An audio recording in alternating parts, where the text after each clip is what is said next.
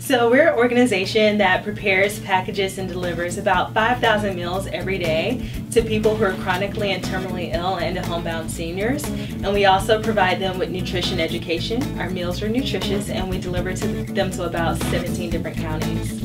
My job has made me a lot less skeptical about the good of humankind because there's a lot of ill will right now. People are stubborn, especially about our generation as millennials. But one thing that I found is that when people find out there's a need, they really rise to the challenge to fulfill that need in the community. And people care a lot more than others may give them credit for. I think it's an awesome place to volunteer. We need about 16,000 volunteers a year just to keep this place running. So volunteers are extremely important, the heart of Open Hands.